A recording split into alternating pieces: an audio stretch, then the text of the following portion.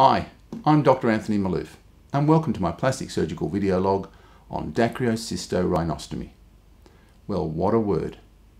It's hard to say, it's hard to remember, it's hard to spell, and most doctors have no idea what it is. So we'll call it by its acronym DCR. And what it is an operation for watery eye. If a patient comes in with a blockage in their drain pipe that drains the tears, and they complain of wateriness, then I'll often recommend a DCR operation. You may want to have a look at my surgical video log on watery eye. A quick recap: tears pass from the outer part of the eye, across the eye down to the inner part of the eye, and then drain down a drain pipe into the nose. And when that drain pipe becomes blocked, the buildup of tears is a watery eye. A DCR operation will unblock the drain pipe.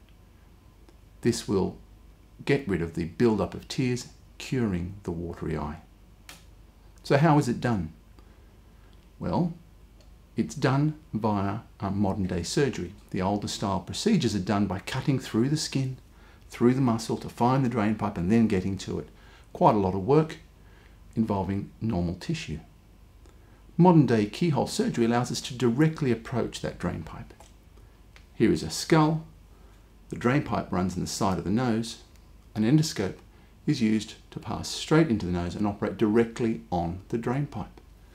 This means we can operate just on the drain pipe. We do it under high magnification, high resolution. We don't have to disturb skin or muscle. There is less soft tissue trauma, less pain, no bruising, no swelling, no cuts in the skin, fast rehabilitation, back to work in 3 to 5 days. Great success.